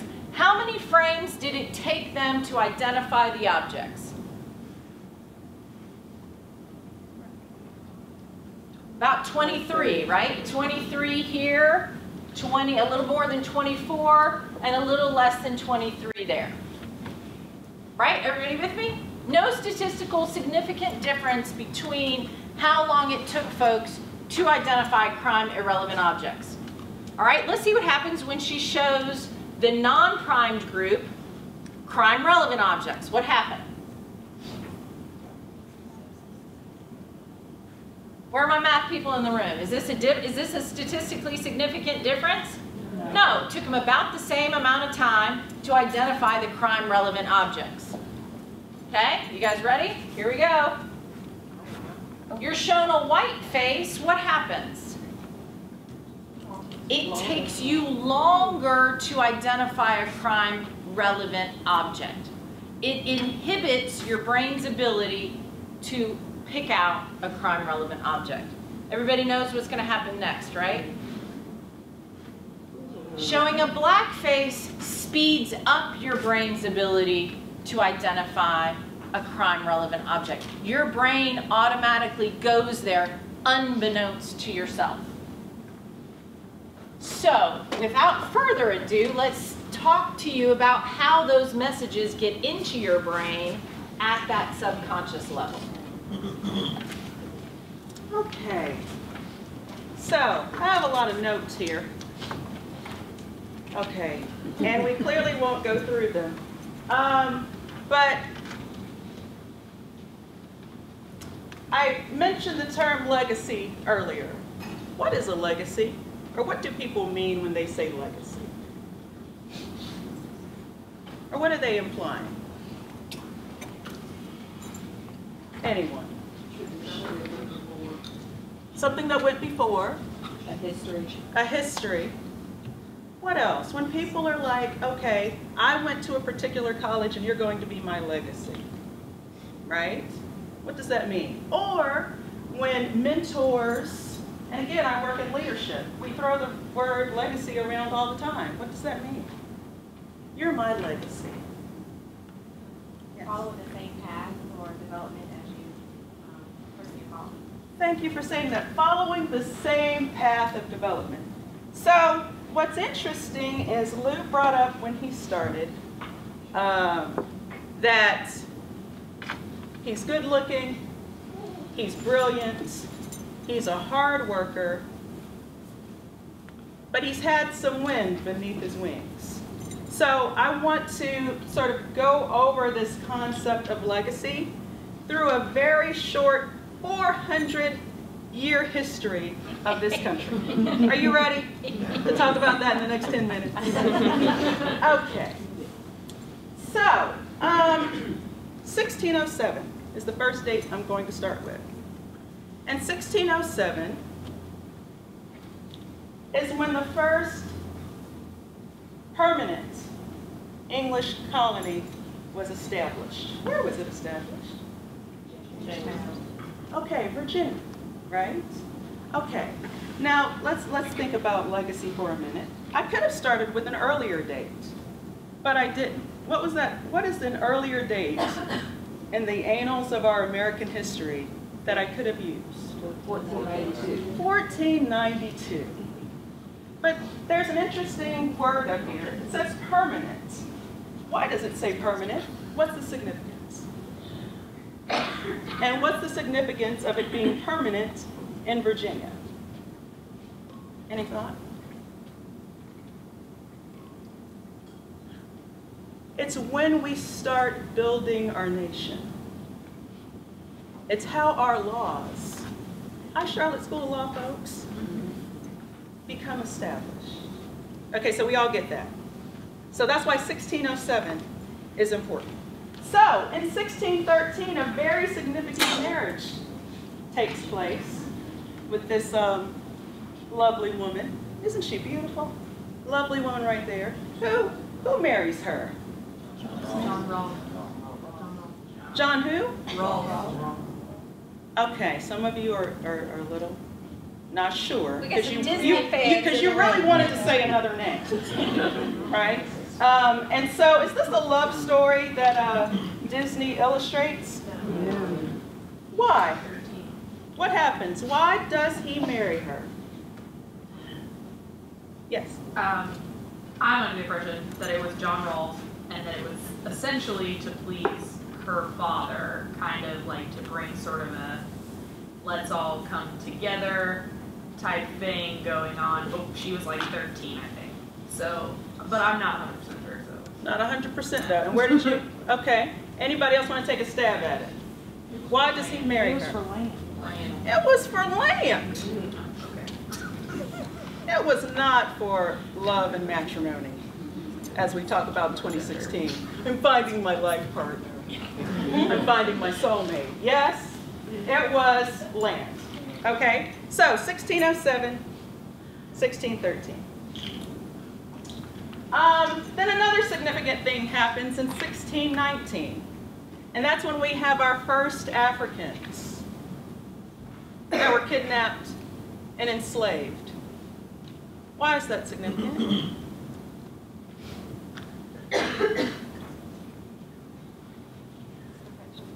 Huh? I think it's perpetual. Perpetual. Yes. So that's when, this is the beginnings of it being perpetual servitude. Okay, so are we clear for now? We have those 3 dates. So then we move to 1705. Again, 400 years. We're moving fast, people. And in 1705, Virginia comes up again.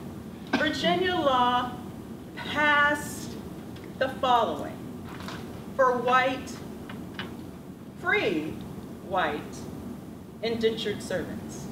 In the 1600s and the 1700s, were Africans the only people that were enslaved? No. Who else? I mean, I've already kind of told you, but who else? Native Americans. Native Americans, who else? White folks. White folks, and all of us, right? But in 1705, Virginia passed a law where freed white indentured servants received the following: 50 acres. So they received what? What's 50 acres? Land. 30 shillings, which is what? Money. 10 bushels of corn, which is? Food. Great. And a musket. What's that? A gun. So in 1705, Virginia passed this law. You with me so far? Legacy, remember that as we go along. So in 1776, Declaration of Independence, what does that state? All men. All who? All men are created equal, and they're given what? Or they're provided? Life, liberty, pursuit of happiness. In 1776, who did that exclude? Everybody else. Yes, but it's still one of our upheld founding documents today, right? 1776. Okay. I'm going to skip forward a little bit. But 1785 Land Ordinance Act, let's talk about it. If you owned land from the 1600s to the 1700s, how do you know which land was yours? Do you know? So 1785 is what established this thing called boundary markers. Because in the 1700s, your land was your land, right? Your 50 acres. But then the rock or the stream or the creek could be the boundary marker. But what happens with rocks and streams and creeks? They shift. They move. So in 1785, this was put into place. And who benefited from this Land Ordinance Act? White men. White people. Because we love to say white men, but where do white men come from?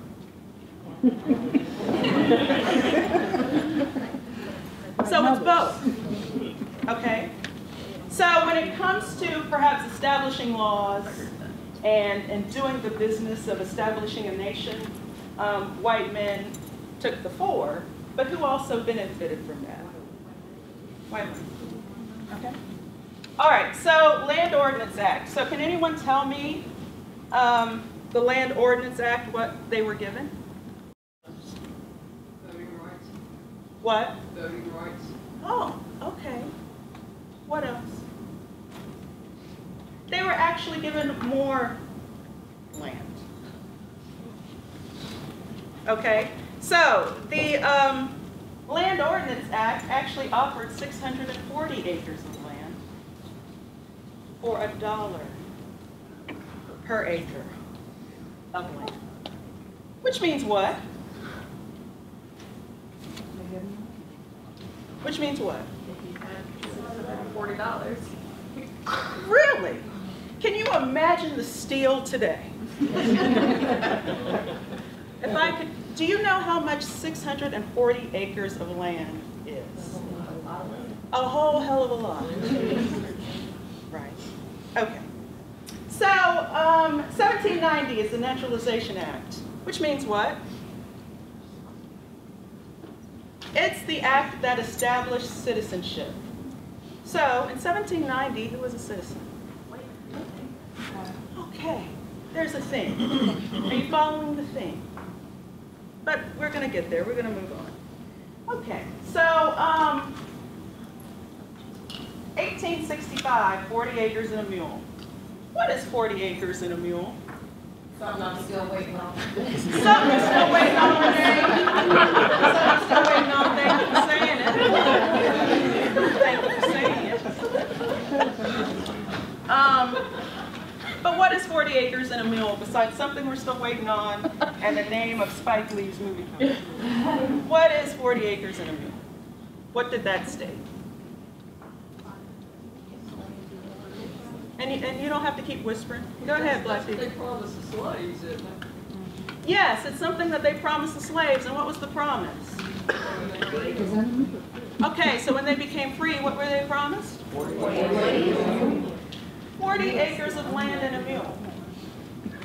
Was this kept? No. No. But let's go back. This parallels what that was kept. Who were? White indentured servants. So, 1705, white indentured servants were promised something. And they were promised a whole lot more than 40 acres and a mule. And they got it.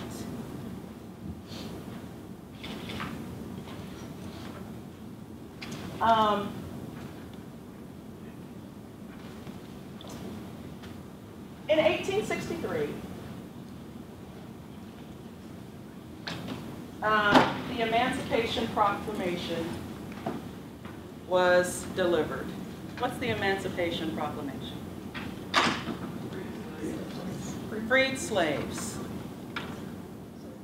But did it? No. What didn't it do? Say it again. It wasn't equal. Huh? It wasn't equal. They were like partial.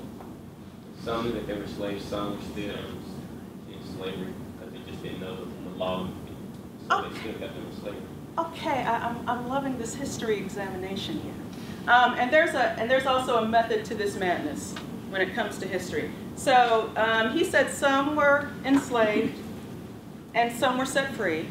What were the conditions of your enslavement? You were set free to serve in the military, correct? So it was like, if you, no? Okay. No. And the, what is it? The conditions of your slavery still exist today. So, if you were enslaved, if you were brought back to the system, as it were, why? To work. If you were convicted for a crime. So 1863 is when convict labor actually became something permanent. And that mirrors what today? Law students. What does that mirror today? The entire prison system. That's where convict labor got its start. And so why? Why, or how easy was it for freed Africans, freed black people, to actually go out with their newfound freedom and get a job and get land that they were never given, promise that was never kept? And for whatever reason, they were put back into slavery. What were they held for? Do you know? Do you know what crimes? Okay, what else? What else were crimes in 1863 that you... What they're saying to kill me. Oh, so someone said poverty. What else were crimes that freed Africans could be forced back into slavery for? Looking at a white woman. Well, I was going to say, If you looked at a white woman the wrong way, right? So that's what built this sort of system of convict labor. You all are students, but all of us knows what it takes to run a business, run an organization, run a corporation, run an institution. What's the biggest expense? Workers. So, in 1863, this convict labor established what? Free labor. Free labor. Okay? So, that's 1863. So, 1933, the New Deal. What's the New Deal? Anybody know? Yes, ma'am. FDR's attempt to get us out of the Great Depression. And so what was offered? You know how much?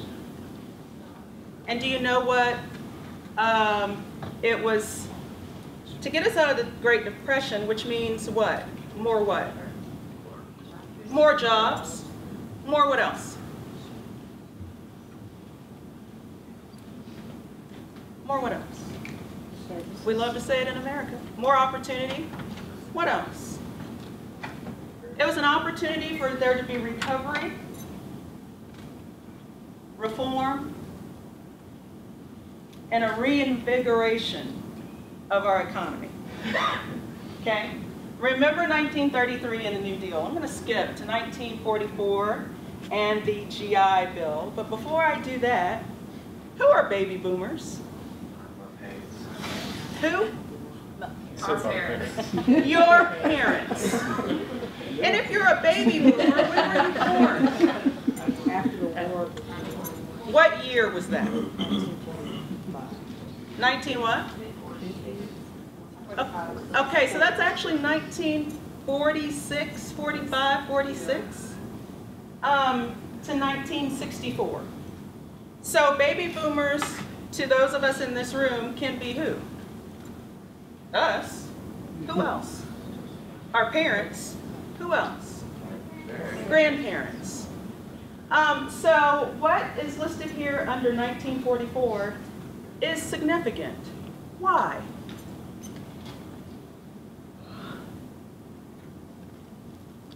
Because it's something that has happened in our lifetime. Legacy.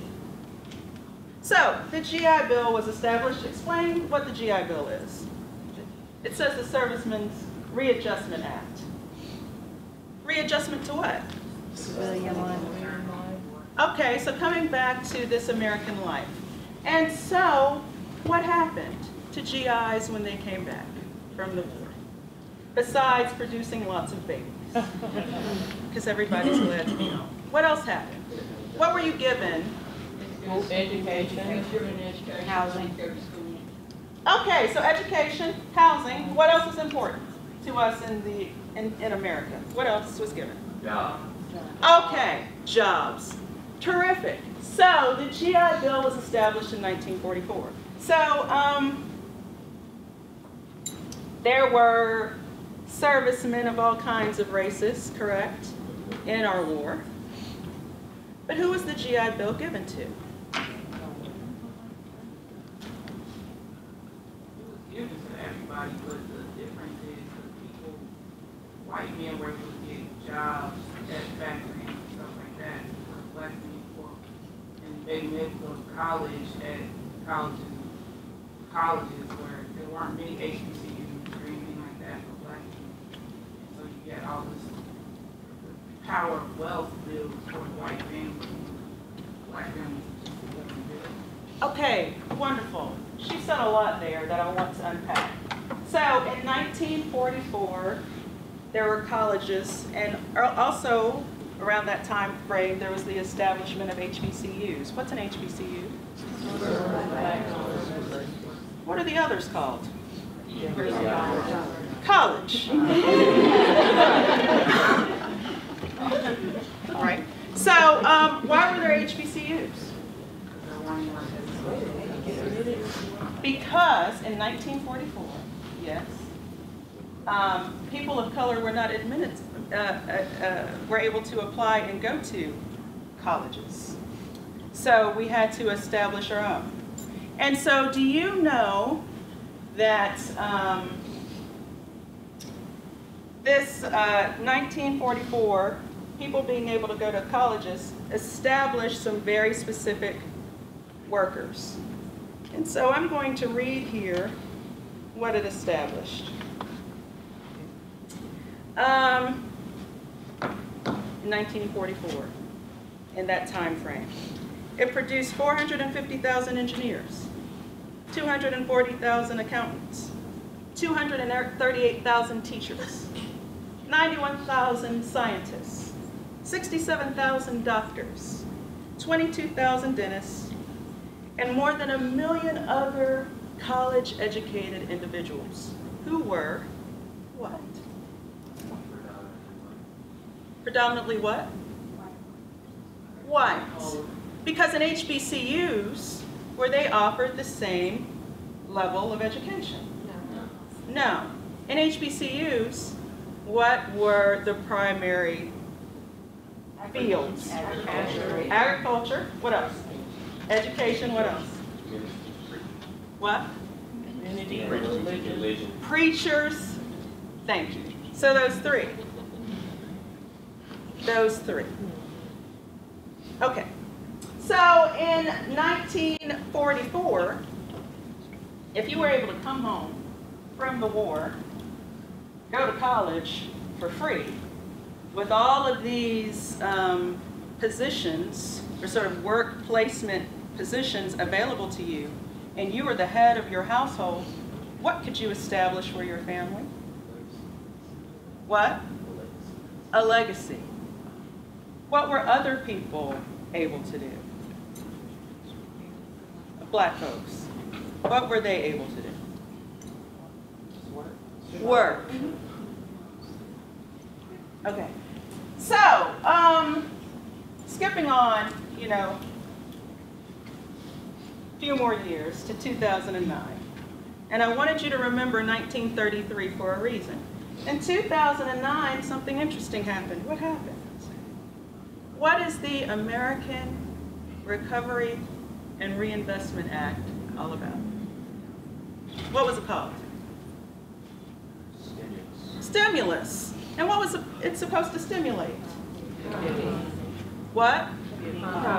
The economy. And how was it supposed to stimulate the economy? Jobs. What else? Businesses, small businesses were meant to be jump-started. What else was meant to happen? What else was meant to happen? Thank you. Supposedly helping the housing market. But let me read you a few more statistics. Are you ready? In 2009, through that period, 2009, 2013, there are 4,497 loans made in order to jumpstart the economy. Of those loans, give me a percentage of how many went to white firms. 89%. Who else has a number? 93%. 93%. Who else has a number? 97%. Okay, so with those numbers, how many loans were given to Asian firms? Two. Okay. How many were given to Hispanic firms?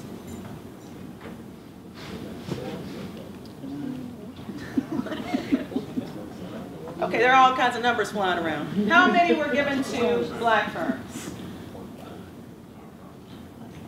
Okay. So, out of those loans, and I'm going to read you the numbers because it's important. $130 million, 91% were given to white-owned firms. Why?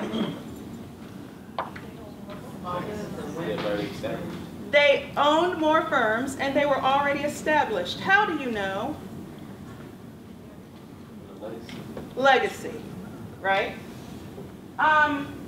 4 million went to each Hispanic-owned firms and Asian firms. So that's about 3% for each. And in 2009 to 2013, you want to know the number for black-owned firms? Was $2 million, 1.5%. Okay, so take you through this very condensed 15, 20-minute, 400-year history of the creation of this country, all in the name of this idea of legacy and where we are in 2016. Why? Why, law students? When we talk about implicit bias, when we talk about race, when we talk about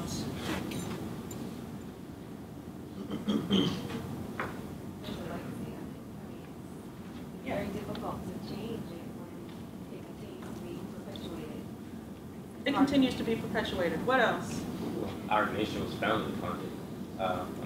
We pretty much helped create human trafficking when it came to dealing with, slaves and Africans. So if something is started and is continuously passed down, it's kind of hard to break that cycle when it's continuously passed down. Okay. So, What else? If you don't know your history, you're doomed to repeat it. If you don't know, you're doomed to repeat it. Here's the thing, law students, and we get this a lot with our work. That happened a long time ago. That happened in 1492. Okay, not really, right? Like, people don't know their history, number one. But number two, it happened a long time ago. That has nothing to do with me now. Is that true? No. Why not? So many people, yes. Yeah. Because it's got such a long-standing history, our communities, our laws, the way that we look at the world, it's all shaped by essentially who's better than who, what race is better than other races. So it impacts everything that we do and the way that we look at the world. Okay. I want you to read this. This should actually sum up our. Oh, you could hear. Will you say what you said one more time? Sure. I think it was something about how, because it's got such a long-standing history, it kind of has led into every aspect of our lives, our laws, our communities, the way that, you know, government has been set up. It just impacts everything that we do now. So it impacts all of our lives. And you, as students of this work, here's the great thing about some of the work that we're doing today is, and let's go back to this word race and even racism. The good news is it's not scientific, which means what? What? It can be changed. The good news is that we made it up. Like race isn't something we have to be bound by. But the bad news is we made it up. And it's our legacy, or each generation's legacy, to figure out, one, to know the history, to know our legacy, and to actively work towards unpacking it and letting that shape the decisions we make in the courtroom, the decisions that we make with our careers, the decisions that we make with our families, the decisions that we make in our communities. So up here is how Bob's great-grandparents got into the USA. Also known as the wind beneath Judge Trosh's wing. Yes. So will somebody read the first box? Can you read it? I'll read it. Our immigration laws should make it easier for the right kind of people to immigrate. How Bob's grandparents became homeowners. We're happy to approve your mortgage loan. Sorry, we can't help you. And do you see who the couple is? Sorry, we can't help you. Mm-hmm. And around what year was that, according to the legacy? 19 what? Great. How Bob's dad began his career. We like you. You seem like you're one of us. We're offering you a foot in the door. And what's happening over here? Sorry, the position's been filled. And when was that? What year would that be? Some people like now. I tried to go get some things done yesterday, right? The young women that we're talking about, you know, I need to like figure out how I'm going to adjust my name so they won't know who I am, right? How Bob's parents became homeowners. We only show homes in this neighborhood to the right sort of people. Lucky your parents can help you with, help us with this down payment. How Bob got through his teens. I'm letting you off with a warning, but if I catch you with drugs again. However, for this young woman over here, you're under arrest. And lastly, there's Bob. And what does Bob say? He's never been admitted. So Judge Liu is going to tell you all a little bit more about how we can address this in this room. So, what can you do about this, right? It's a big legacy. It's happened for a long time. It's wired into our brains. I guess we're just trapped with it. It's one idea. The good news is there are things that can be done. There are strategies to deal with implicit bias. We don't really have time to go through all of those today, but I can tell you that in the court system, we are now using what are called bench cards, which are checklists, which is one way that research has shown you can trip up those mental shortcuts, not just with regard to race, but in general, to make sure that you're getting all the information. So you have a list. These are the questions I need answered in a given hearing. If you don't go through the list, and I hate going through the list, by the way, because I feel like a robot.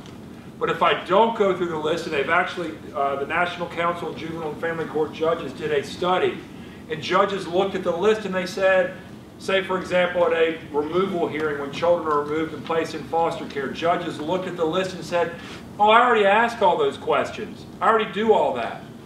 And when they observed them in court, they realized they thought they were doing all that, but because of time pressures and stress and assumptions and mental shortcuts, they weren't covering all the topics they thought they were covering.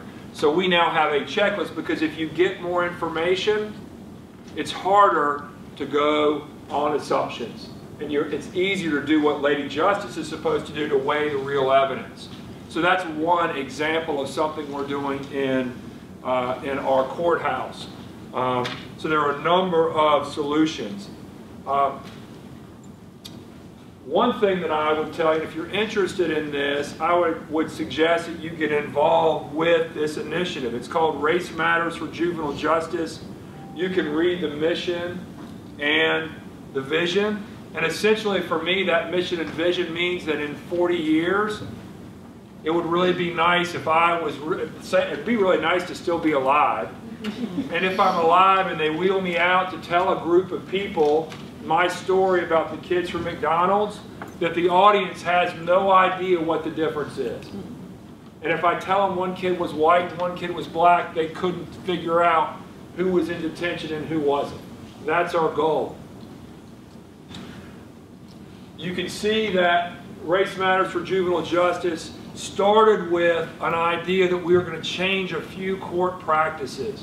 That's what we were going to do.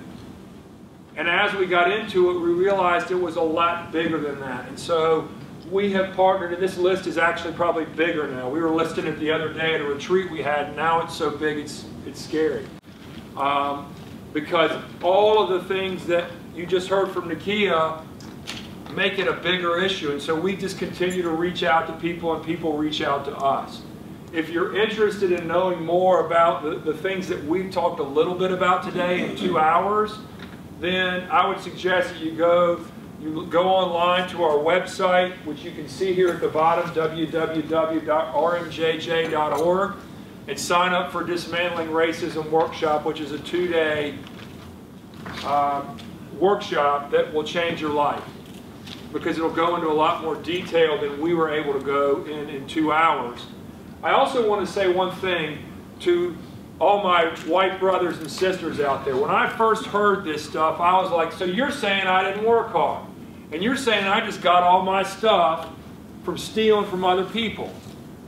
F you. That's what I thought in my head. Now what I think is, yeah, I worked hard as hell. And my dad worked really hard, and so did my grandparents. And I am smart. And I have paid my dues, and I've done a lot of things. But I've also benefited from things that I didn't even understand I was benefiting from. It can be both. It doesn't have to be one or the other. So we're working with people to try and figure out how we can address the disparities, disproportionalities, and the biases in our world, in the juvenile world. And now it's spreading. We were talking yesterday at our retreat, or 2 days ago at our retreat, about going beyond that. And I'm really proud to live in Mecklenburg County, because unlike a lot of communities, our community is having real conversations. The school system, for example, Deb could talk about this as she was up here, met with a collaborative group to look at their entire discipline policy based on the statistics that they saw and what was going on in our school system, and have addressed that and changed the discipline policy, as well as worked with our police department to create diversion programs for kids so that they don't come to the court system, so that they're not arrested. So we're doing a lot of things. These are all of the initiatives. I won't go into all of these because there's a lot of stuff going on. Susan and Charles Bradley, who's the Youth and Family Services Director, lead a data and research team, and so we continue to monitor our data to see if we're moving the dial. We have the Dismantling Racism workshops where we are working together to make sure people are on the same page and working from the same set of definitions, because if you have different definitions of what racism is or what disparity is, you talk past each other and you can't hear each other. So we have are creating common definitions. And I'm happy to report that over 60. Here to answer questions briefly as we transition to lunch. But thank you so much for